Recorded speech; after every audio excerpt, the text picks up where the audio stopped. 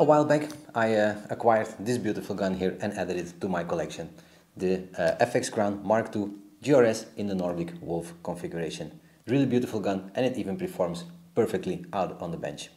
I also posted some pictures on Instagram with some groupings with the hybrid slugs at 100 meters, and people were asking me at what kind of velocity I was shooting them. I'm shooting them with a 700mm barrel at just at about 960 feet per second, 955, something like this. And people were saying, but how did you get this power? Because when I received mine in the beginning, they were only shooting about 890 feet per second, if I'm not mistaken, even with the regulator set to 145 bar like it is right now. The only way how to achieve this is by adjusting your internal adjustment on your Hammerspring, and that's easily done by removing the stock for just a second, adjusting that little Allen screw like you see on the FX Impact, replacing your stock, and you will get there with ease. So in this video I will be showing you how to remove the GRS stock from your MKII, adjust the internal adjustment, replace your stock, and then we'll run some numbers. Alright guys, before we remove the stock, a safe rifle to work on is a safe environment, so always make sure your rifle is not cocked, there are no pellets in the breech, and it has been put on safe. So, before we can remove the stock, we will have to remove certain items like the safety lever you see here, the power wheel, and a few screws at the bottom in order to be able to slide the action out of the stock. The first one we'll address is that safety, which is a 2.5mm. Easily undo it with the screw you have there right in the middle of the safety. Hold the safety lever down with your hands, much easier.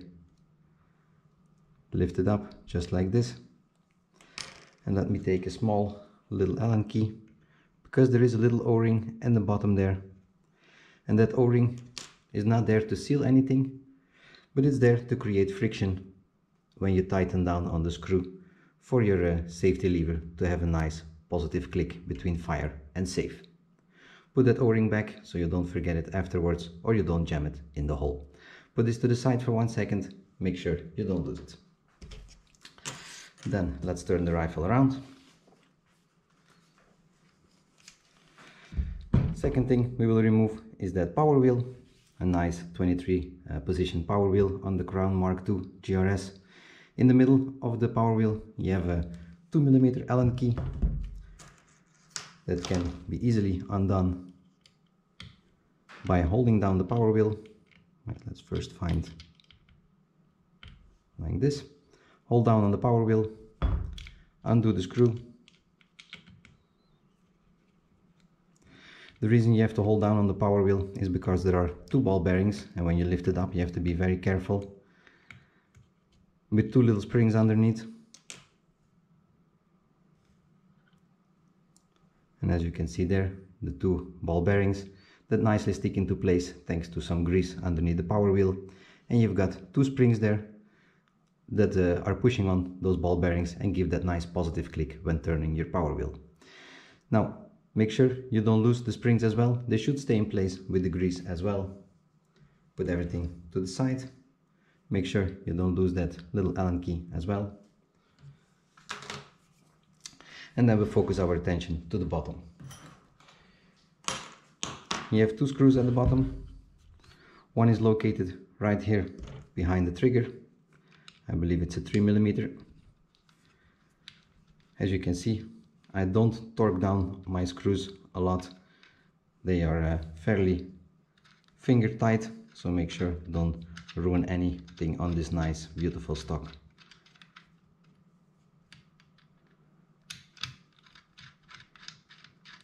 Should be undone completely.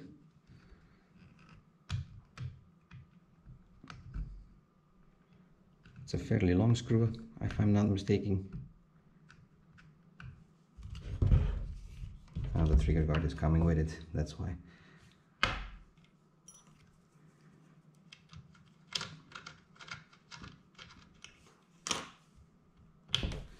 If it's loose, it's actually good enough.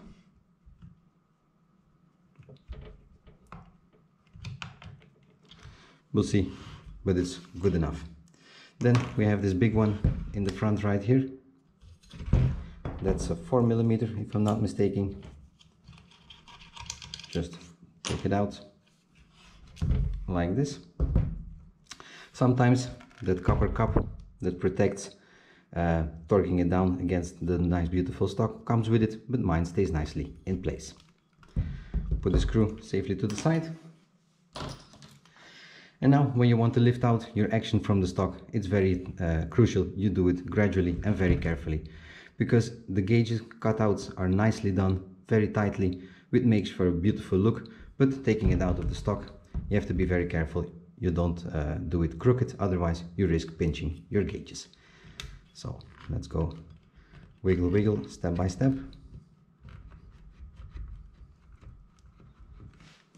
And as you can see, it comes out nicely.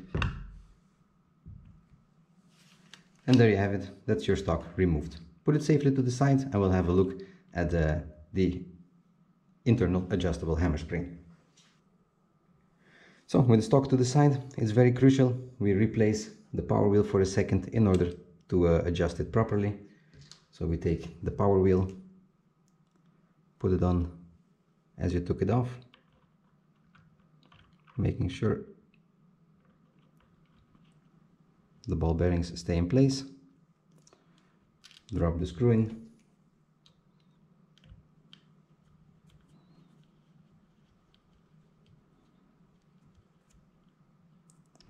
Like this, make sure it clicks nicely. And now the Crown Mark II is a lot easier than the Impact to tune. Let's say you have your regulator, which is located right behind your gauge here, which also is accessible from the outside through a tiny cutout in the stock. And for the rest, the only thing you can change out is your internal adjustment of the hammer spring, of course.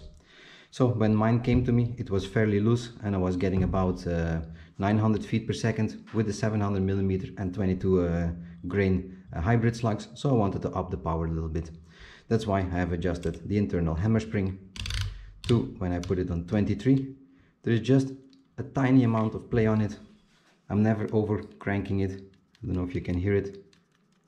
I can just wiggle it a little bit, and that's fairly easy done by taking a 1.5mm Allen key like you would do on an FX Impact.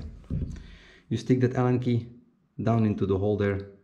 There is a tiny Allen key running all the way through, and cranking it down, screwing it out, will increase your adjustment on your power wheel. Counterclockwise will take that Allen key back out and reduces the power on your power wheel. Very easily done, and I just mine close to max out. And this yields me with the 700mm barrel and the 22 grain hybrid slugs just at about, I believe, 960 feet per second, which is pretty cool. On the regulator, I've set it to, let's see what the gauge says, 144 bar for the moment, 145 bar. So if I want, I can even push, I believe, some 25 or 26 grain slugs. Put that regulator to 160, and with a 700mm barrel, probably I can also shoot them at 960 feet per second. So enough power right there. To reassemble it very easily, we're going to remove the power wheel again. Hold it down, unscrew it.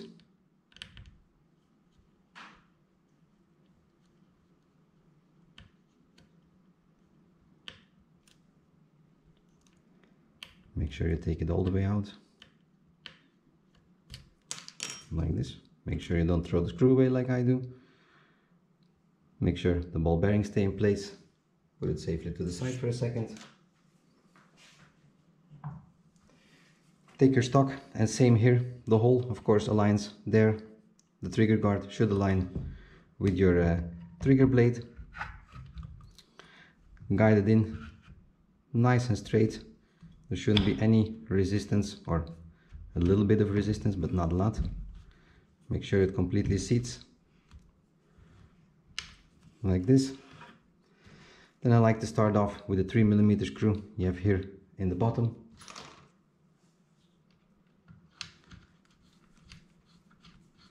That screw goes all the way into the action block.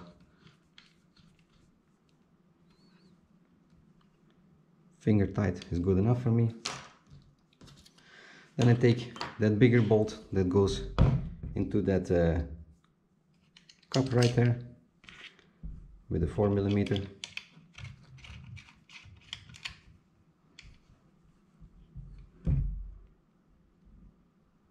Like this. Then we'll take our power wheel and our gauge, our screw, sorry.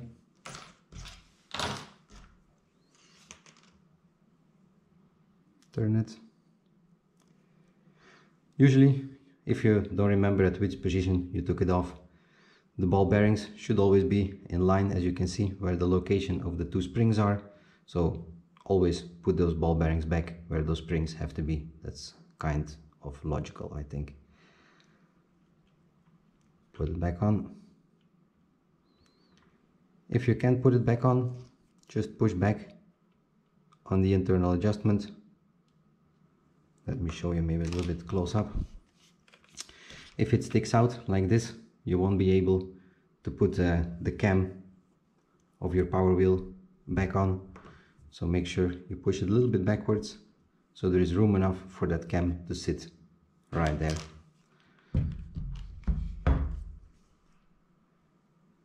Take the power wheel, gently drop it in like this, the screw into the hole, and then you screw in your screw. Don't have to force it down, you have to make sure the power wheel still moves freely. Check it. Perfect. And then the last thing we'll have to install is our safety again. So let me turn the rifle around.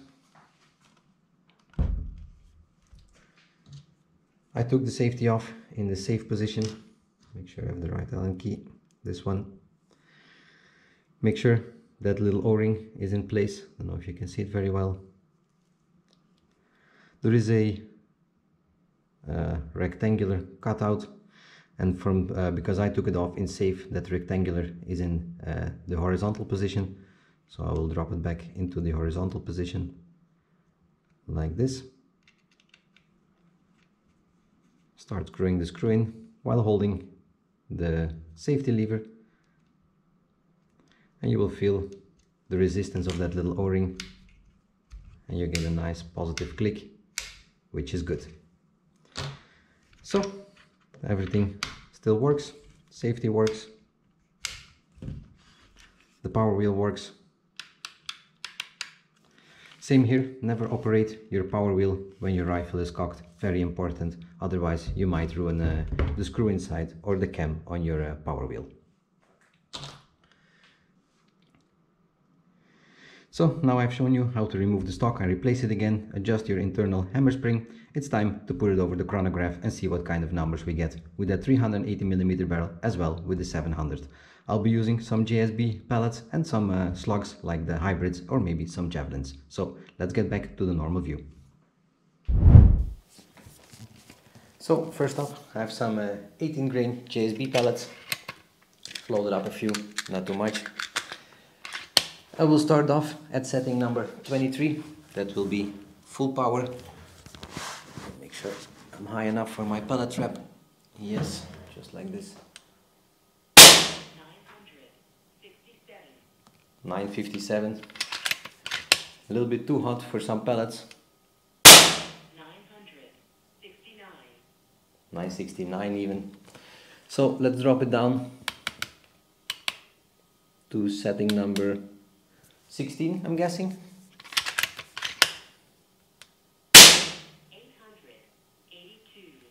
880. Perfect sweet spot for some pellets. 882 again. 884. Super consistent. 880. Super consistent even with the pin probe that I've installed from Yuma Air in this FX Crown, because I mainly want to shoot some slugs out of it. So let me quickly decock it. What else? Let me load up some JSB monsters and see what kind of velocity it will produce with that short 380mm barrel. So we got some JSB Monster redesigns. Those are 25 grains, so with that short 380mm barrel I'm not expecting too much out of it. But let's put it on setting number 23. You can feel when you cock it that the hammerspring tension is a lot more than on 16.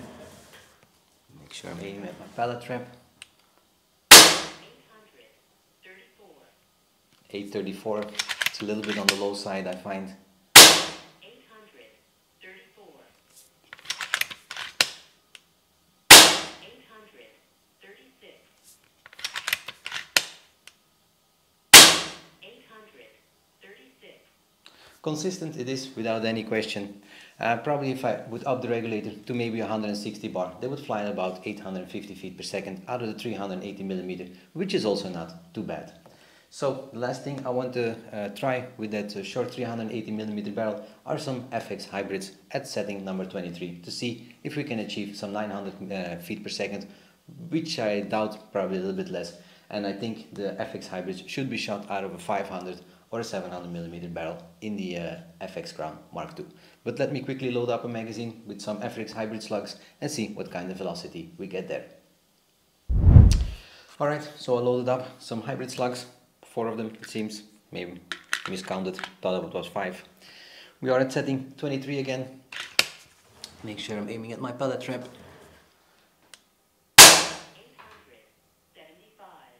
875.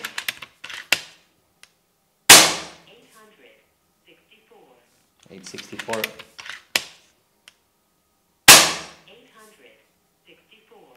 864.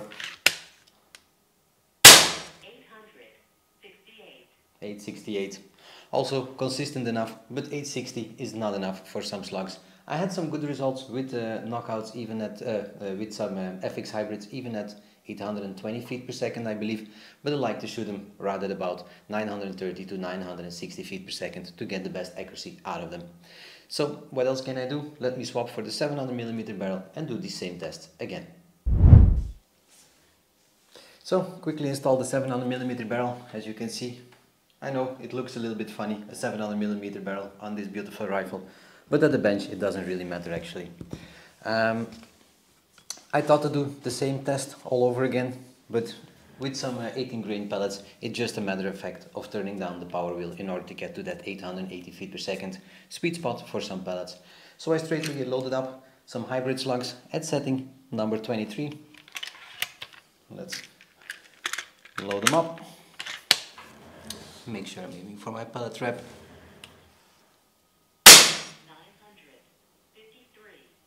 953.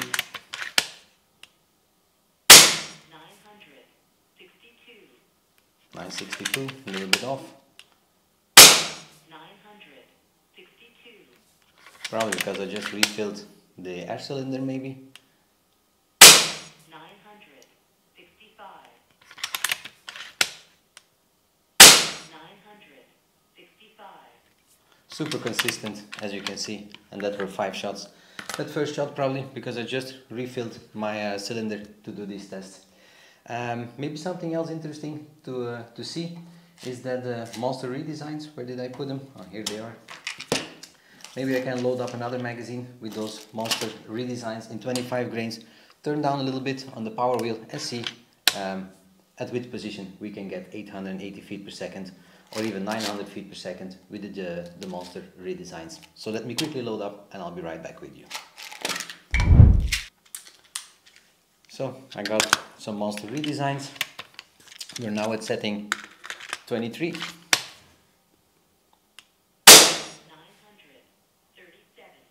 937, even with some 25 grains, so it means you can shoot the knockout slugs at about the same velocity, 930 feet per second, which is also a pretty good velocity for some knockout slugs. But these are JSB Monster redesigns. Let's do another one. 930. Again, 930. They should be accurate even above the 900s, I've heard. So let's dial it back to 20 to see where we're at. 884.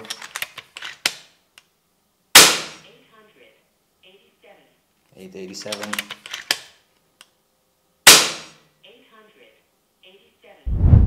Well guys, that's it for this video. As you could see, it's very easy to up the internal adjustment on your Hammerspring and easily boost the power on your Crown Mark II.